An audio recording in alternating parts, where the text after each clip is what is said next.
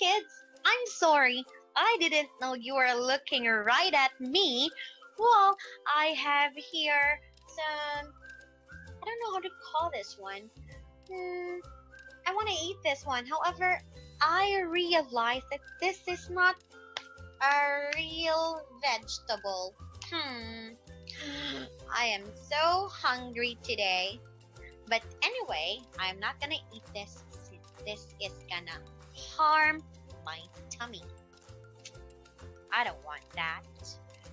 Okay, so, well, anyway, this is Teacher Michelle, and I am your teacher for today. Are you ready to learn with me? Good thing, kids.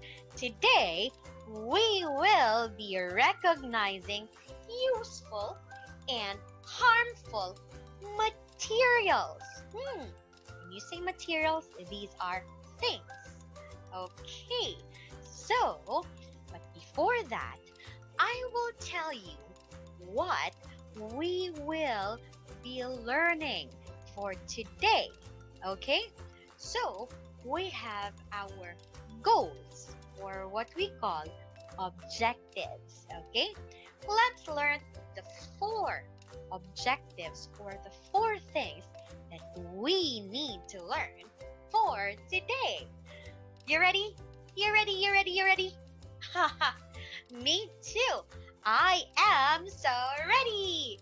Let's get started.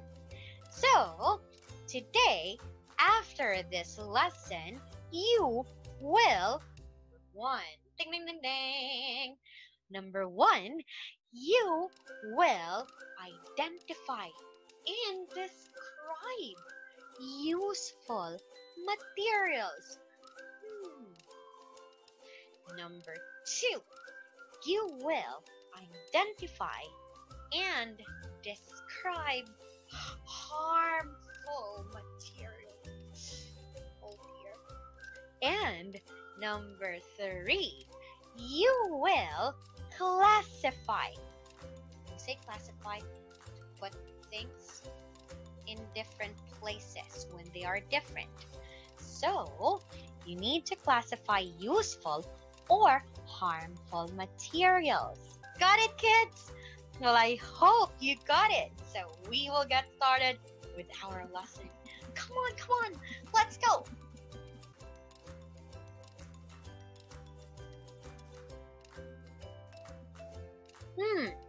Now, I will be giving you 4 examples of things which can either be useful or harmful.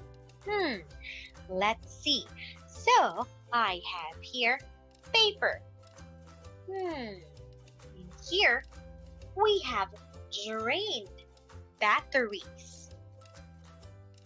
Here, we have pencils.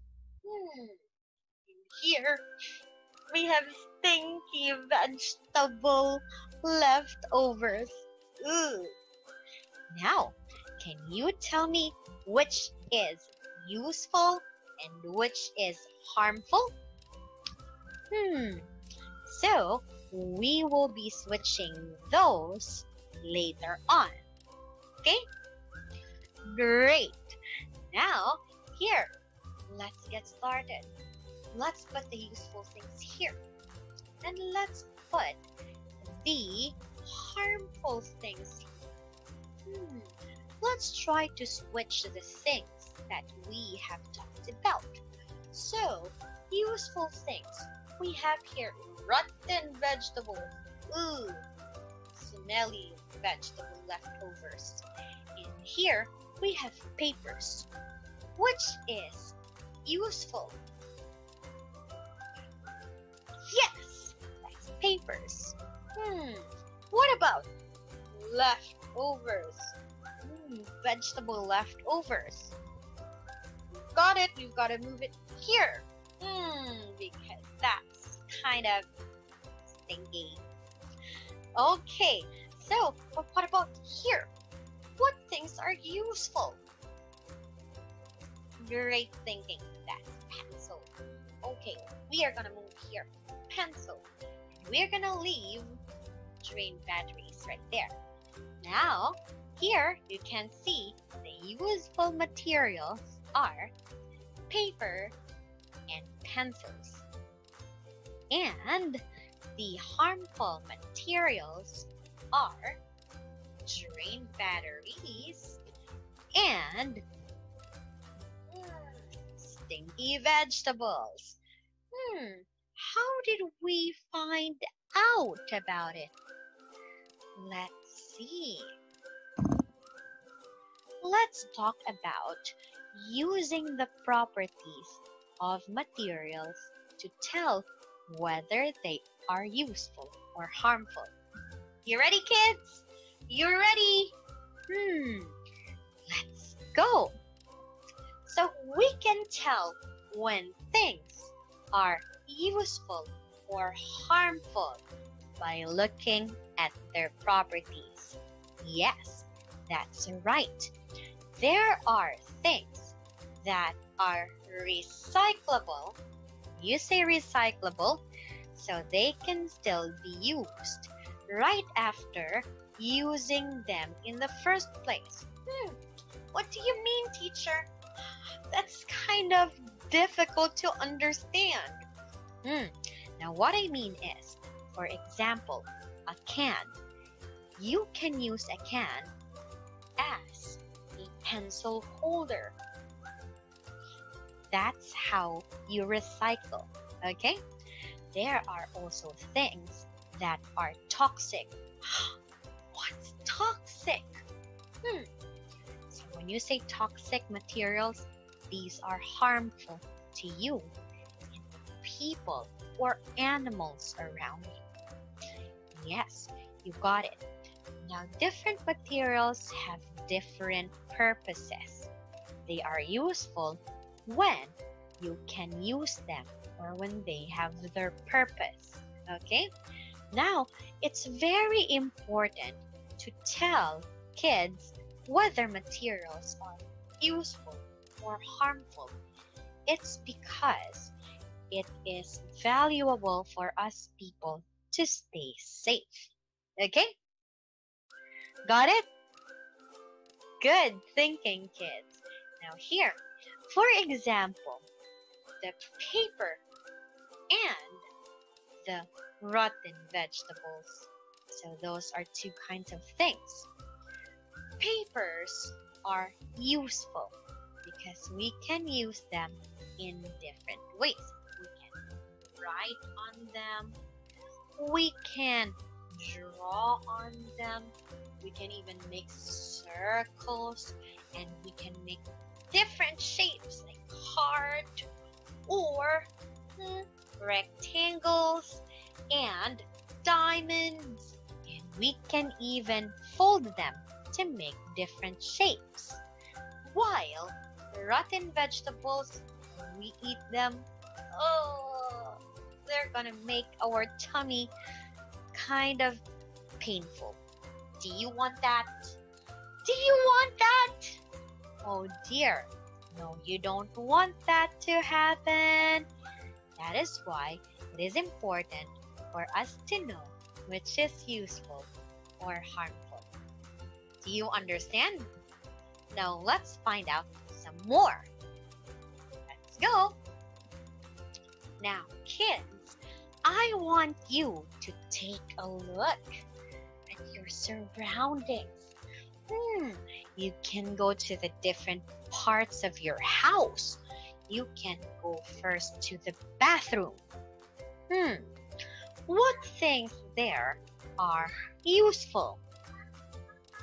To tell you, there are useful things that can be harmful when not properly used.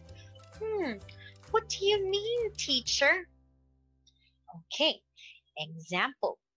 So, we have soap in our bathroom. Now, soap is used for our body when we are taking a bath. La la la la la la la la. However, it's not edible. When you say edible, we can eat it. I'm sorry. that's a mistake. So when it's not edible, that means we cannot eat it. So if we try to eat soap, that's gonna be dangerous to our health. You see, soap is a useful thing, but without precautionary measures, we will be in danger. Do you want that? Of course not. You shouldn't. Now, another example. Let's talk about dishwashing liquid. How are they used? They are used for washing the dishes. La la la. But when we try to drink them, what's gonna happen to us? Oh dear. What do you think will happen? You got it. It can cause tummy ache or serious poisoning.